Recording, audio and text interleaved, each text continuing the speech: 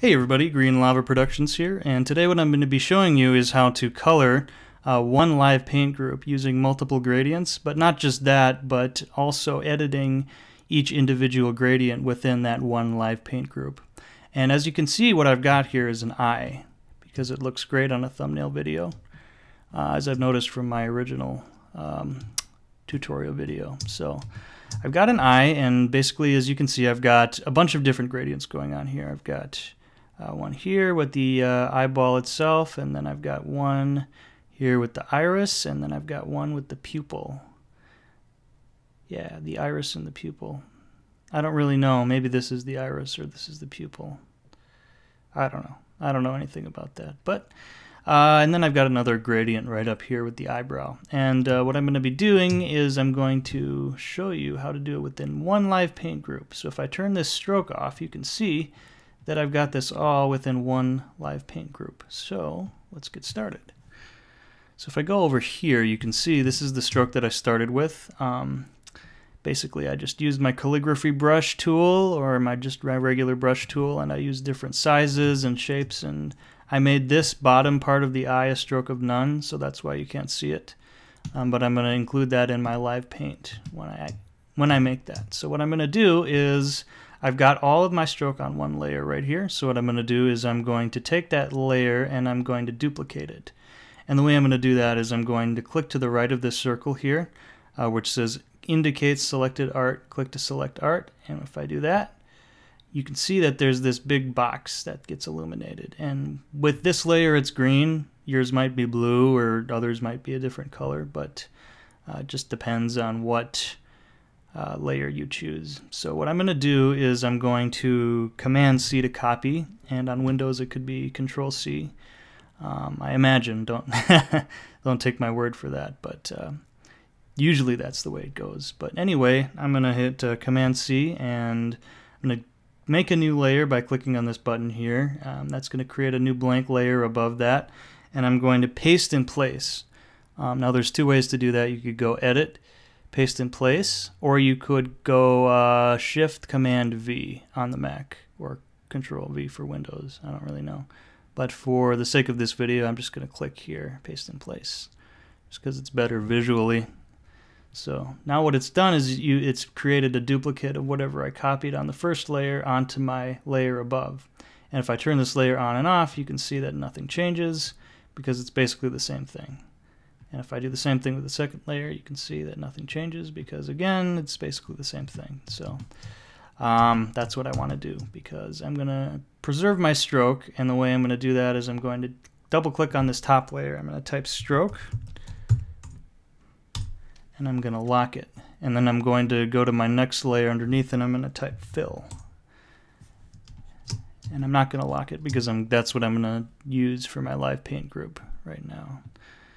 So what I'm going to do is I'm going to select everything within this, and I can do the same thing by clicking that, or I could do this and just select all of it using my select tool, but I just want to make sure everything is selected. And once you do that, what you can do is you can go into your live paint bucket right here, which is the shortcut for that is K on the keyboard, and if you don't see it, if you click on this panel, you should be able to find it around where the shape builder tool and the live paint selection tool is. So click on the live paint bucket tool, and what we're going to be doing is I'm just going to hover it over here, and it's just going to say click to make a live paint group, and I'm going to click, and it's going to give me this dialog that tells me that any complex stuff that I have going on is going to go away, and that's fine. Hit OK. And the reason I said that's fine is because even though I do have some complex stroke work going on, if I turn that fill off, if I turn this stroke off up top, you can see that it in fact has gotten rid of my complex stroke work. So that's why I kept that stroke above it, so that it preserves that.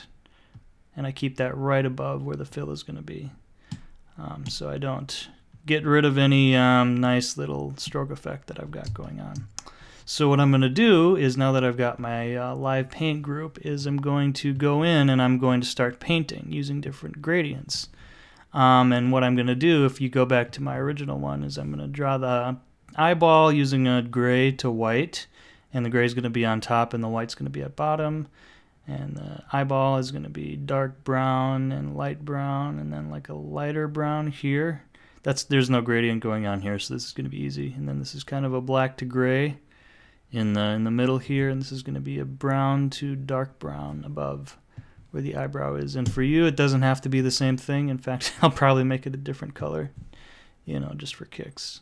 Anyway, let's get started. So what I'm going to do is I'm going to start creating my first gradient, and I'm going to, if I click on my lathe paint tool, you can see that I've got a solid in my foreground and a solid in my background. And what I want to do is I want to select gradient, and there's a spot right here next to this solid color called gradient. So I want to click on that, and what it does is, if you look down here, if you don't have this open, go to Window, Gradient. But I have this down here, and it shows me what gradient I'm using. And this is a default white to black. What I want to do is I'm going to keep the white, but I want to do a dark or a light gray on the other side, because I'm going to do my eyeball first. So what I'm going to do is I'm going to click on this, and I'm going to go into my swatches here so I can choose a nice shade of gray. And I'll choose maybe this one or this one. I don't want it to be too dark, but I don't want it to be too light. I think that's probably okay. Yeah, I'll use that.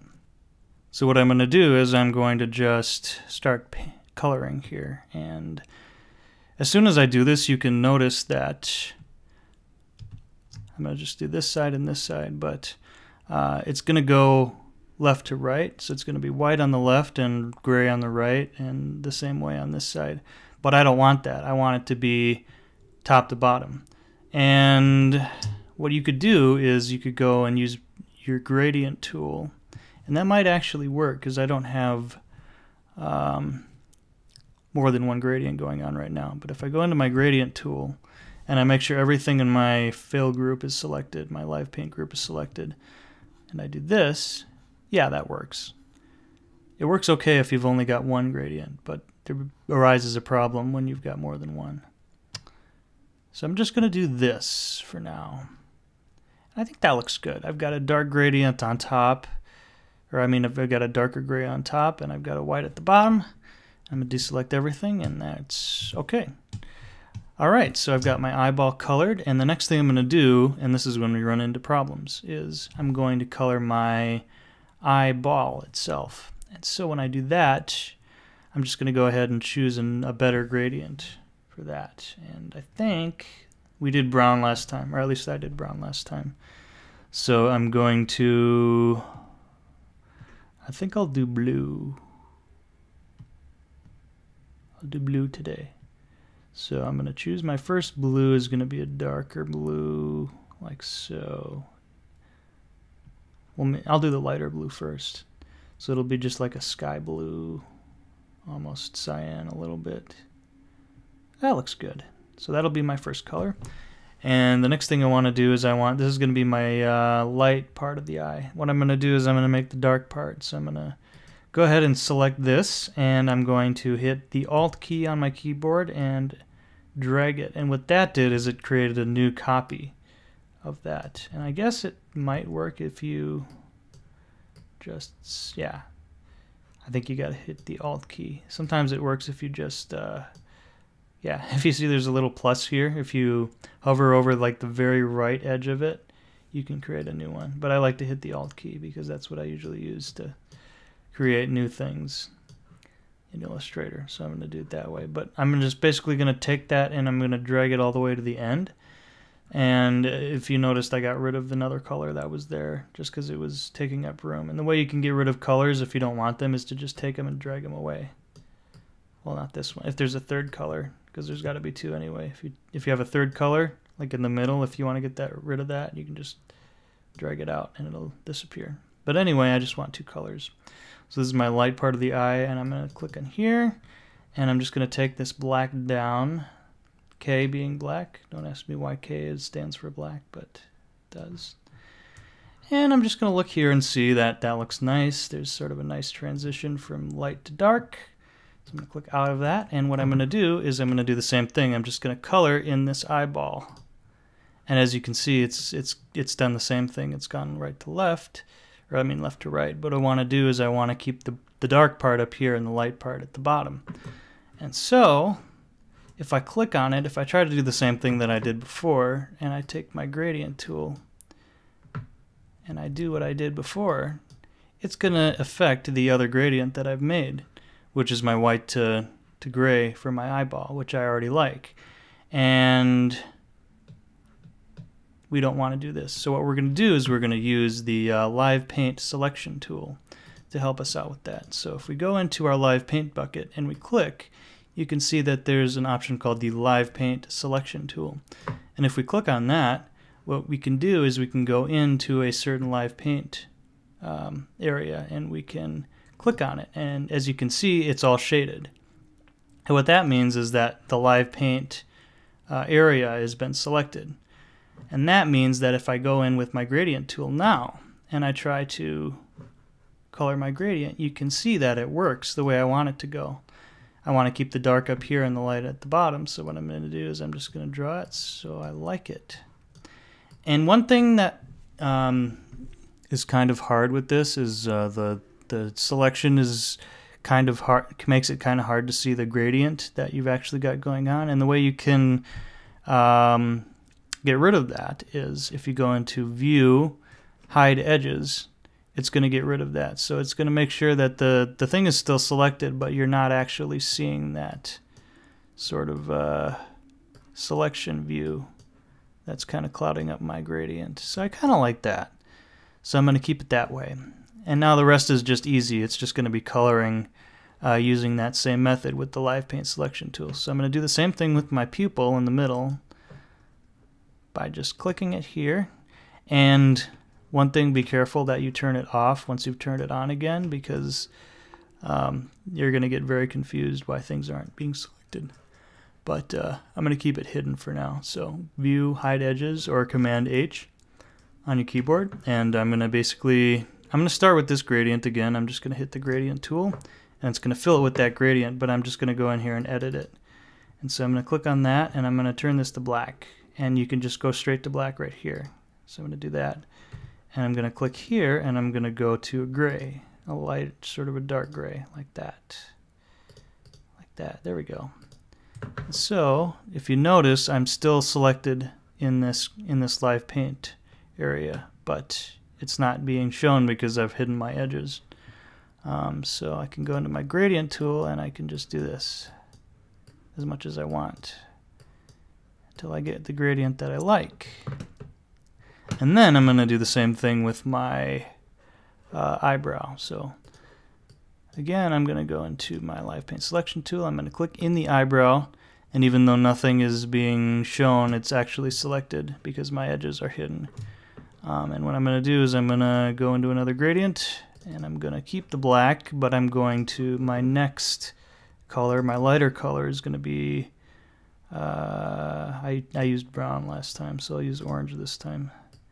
Just a darker orange. Well, it's not that different from brown, is it?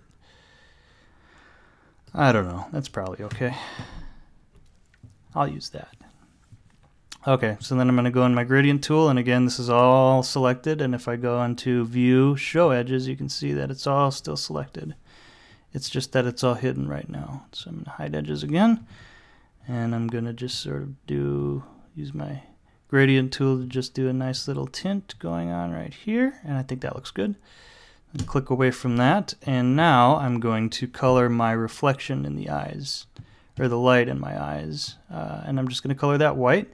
So I'm going to go into my Live Paint bucket or hit K. I'm not going to be in the Live Paint selection tool anymore, and because I've already used my gradients, I've already done my gradients, and I'm going to go View, Show Edges. So now I can actually see my edges, because I use that for a lot of other things, and I like to see them most of the time, except for when I'm doing what I just did. But anyway, I'm just going to color using white. I'm going to color the light here, and then I'm going to color right in here using a very, very pale blue, like that. There we go. That's good. And I think the last thing I'm going to do is I'm going to hide all of this stroke here. So there's a stroke here, here, here, and here. And that was just made so that I could get all this stuff in a live paint group. And the way I'm going to do that is I'm going to, first of all, I'm going to select everything within my fill. And I'm going to get rid of all of my stroke. I'm not going to get rid of it, but I'm going to turn all of it to none. And the way I'm going to do that is once I've got everything in my fill selected, I'm going to go into my stroke option on my layer panel, I think is what it's called, and then I'm going to hit none. And what that did is it made every stroke in my live paint group disappear. And if I turn this off, you can see that there's no stroke anymore, which is what I want, because I'm not really going to use my stroke in my live paint group. This is just for colors. And then I'm going to turn this on again, and I'm going to lock my fill so I don't edit it accidentally, and I'm going to go into stroke. I'll unlock stroke, and then I'm going to go into it, and I'm going to, using my select tool, I'm just going to select all of this stroke in the middle here because I don't want to see that. And I'm just going to turn all of this to none, like that.